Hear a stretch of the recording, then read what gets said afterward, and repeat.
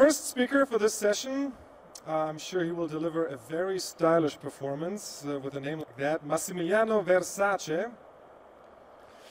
And I just learned there is actually a family link to that, but if you want, you can talk to him about this later. He wants robots to learn like living things intuitively, okay? So he looked at how we respond and how we act, and he wants to use that to change, quote, the way robots are designed. It does sound a bit like Blade Runner or Terminator or stuff like that, okay? It sounds a bit scary, but actually there's a point to it. And the question is, how fictive is this science that he's doing? Welcome, Massimiliano. Thank you. Thank you. So if all aliens would be able to access about planet Earth would be YouTube videos, they might think the Earth is mostly populated by robots. Humanoid walking robots, flying robots, cow-shaped, weird-looking robots, self-driving cars, and so forth. The truth is that most of these robots are nowadays still stuck on YouTube. And the reason is that because they fundamentally lack intelligence and autonomy. Stepping back, in order for robots to get unstuck from YouTube and enter everybody's life, three main challenges have to be tackled. And I like to call these the brain, the mind, and the body challenges. So with bodies, I mean inexpensive robotic bodies that can be mass-produced and enter everybody's house or workplace. That's not enough. You also need what I like to call the mind, which are algorithm, powerful, mathematically defined algorithm that gives this body a smart behavior. But this is not enough yet. You also need what I like to call brains, which are computing substrate or processor that are inexpensive enough, low power enough, yet powerful enough to run this very complex mind in a little piece of hardware that you can put in a robot and you can put in a robotic body. So all these three miracles need to happen at once to uncage robots from YouTube. So let's look at the body. The body is where the good news are. If just a few years ago I would have gone to buy one of these robots for my research lab, I would have spent thousands of dollars. So today, I can buy one of these robots at a fraction of the price. And I like to think, to make you think of robots not only in terms of robots, but cars and airplanes are today becoming a robot. If you go and buy a sedan, you find much of the sensor that once they were typical of robots in your car. And part of the decreasing cost of robots is due to the decrease in the cost of sensors, which make the biggest bulk of the price of a robot. And you guys raise your hand in the prior talk, everybody has a smartphone. So when you go and buy a smartphone, you're actually decreasing the price of sensors. Sensors such as camera, that give robots eyes, microphones that give robots ears, and accelerometer gyros when you tilt your screen, GPS, all those sensors can give robots the sense of equilibrium or the sense of spatial awareness. So go buy a cell phone, you're decreasing the cost of robots. So the body is on its way to be solved. How about the mind? Well, robots can be put in two main buckets. One are remote control robots. And this kind of defeats the purpose, right? So you don't want one human and one robot. You want one human, a fleet of robots, so you can expand your productivity. So that's not good. How about autonomous robots? Well, not there yet. Okay. So I am biased. I come from the neuroscience background, but I believe that the biological brain is the right metaphor to create intelligent robots. And biological brains achieve their tremendous power, behavioral power. They give us our incredible behavioral repertoire by mixing two very simple ingredients, learning and parallel processing. And this is actually true across many, many species, from the little rat to the pinnacle of evolution, humans. So that's what we started doing many years ago. We started with DARPA, which is notorious to do crazy projects. One of these crazy projects was the internet that turned out to be quite good. This was my project where DARPA asked us to build an artificial brains for a robot, and that's how it looked like. A bunch of spaghetti boxes with spaghetti, and each one of those spaghetti boxes has more spaghetti and boxes inside. But that's how we started. We put together a big brain that had 32 million neurons and 13 billion synapses, which are the connection between neurons. And then we took it to NASA, and that's who I've been working with for the past couple of years. And the goal that NASA set was, you have to create an artificial brain for the Mars rover. You don't want to wait 20 minutes to know what's happened, to send a signal back and forth to Mars. You want this to be autonomous, to live in the recharge base, go around, explore Mars, pretty much like you go out of your house, explore your environment, and come back to your home without the need of any GPS information or any expensive sensor. And that's exactly what we did. This shows a little snippet of our robot navigating around a simulated Mars environment, and it leaves the base at a certain point and it runs out of battery and flies back to the charging base. And underneath, you can see how the robot sees. So each one of these white dots is actually a fixation point. As you move your eye, humans, around, that's where the robot eyes land.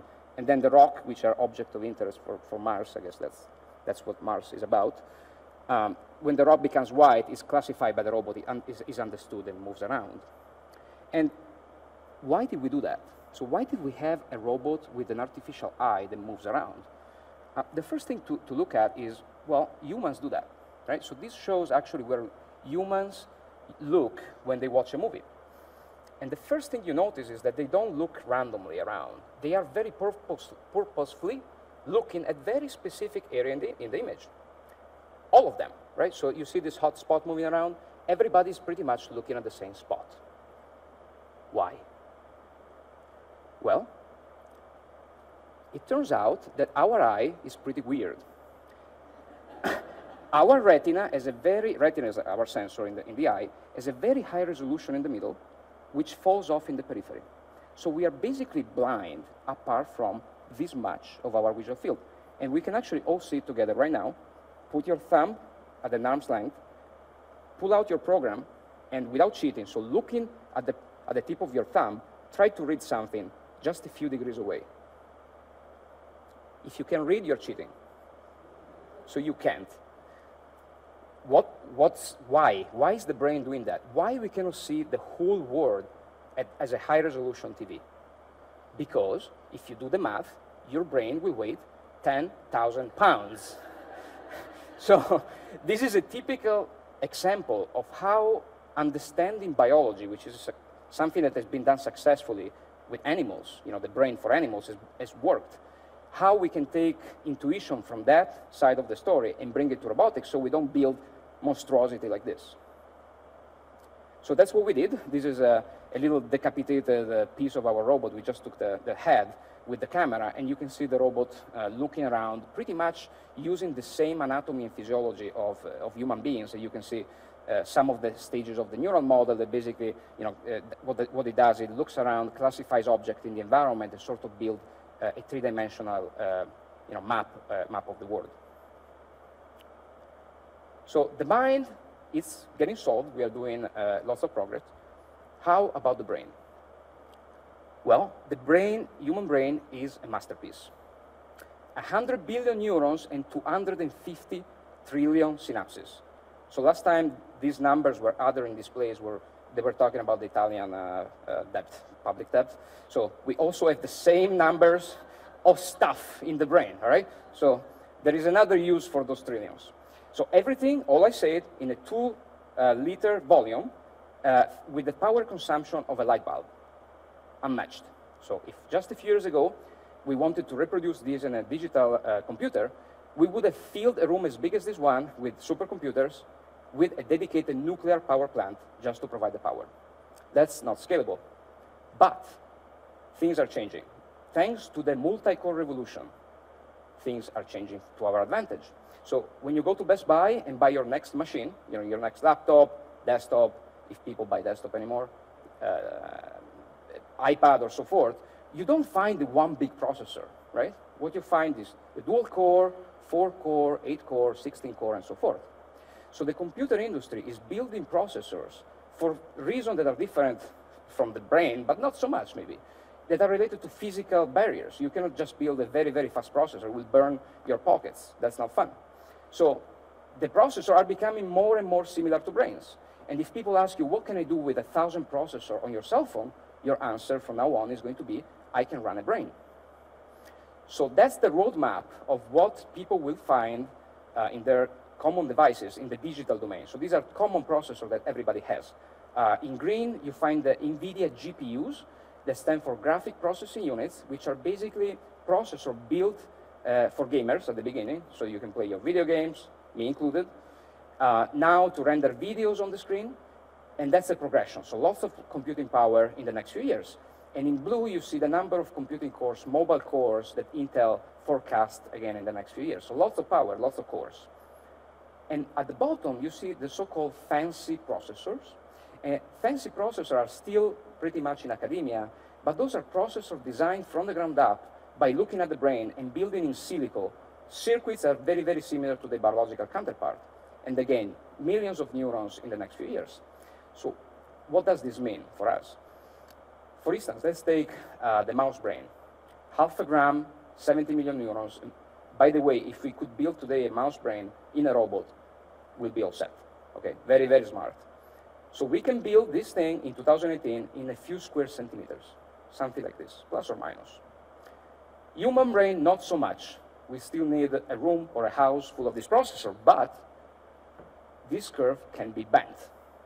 And I'll give you two examples. So one is actually thanks to a Fulbrighter. His name is Harry Markham. His video was running in the break, who was awarded the so-called Human Brain Project, where the European Union put $100 million for 10 years, 100 million per year for 10 years, so 1 billion to study the brain, and part of this effort is to build processor, to which, when they called across the street, I say, what? Europe? No way. I see their 100, I raise them 2. So the United States came with the Brain Initiative, which is 300 millions, yeah, for, yeah. So these things can change the game. But I believe that where the game really changes is where the private companies step in. So a few months ago, Qualcomm came to Boston and gave a talk, and they introduced their 0th NPU. And what is an NPU? NPU is neither a CPU, that is everywhere, or a GPU. It's a neural processing unit that, quote, not only mimic human-like perception, but also have the ability to learn how biological brains do. So that's exactly one of those fancy processors that I told you they're still stuck in academia, quietly leaving the lab and sneaking into one of the major corporations in the United States that ships processor on all your cell phones. So things are changing and are advancing pretty quickly also on the brain. So I believe that today we are living a time in which convergence in brain, mind, and body are actually allowing us today to build robots that can escape free of YouTube, finally. So the big challenge is how to get these robots integrated into society. And this problem is completely far from solved, and we'll need the contribution of the smartest mind out there to get this right. Thank you.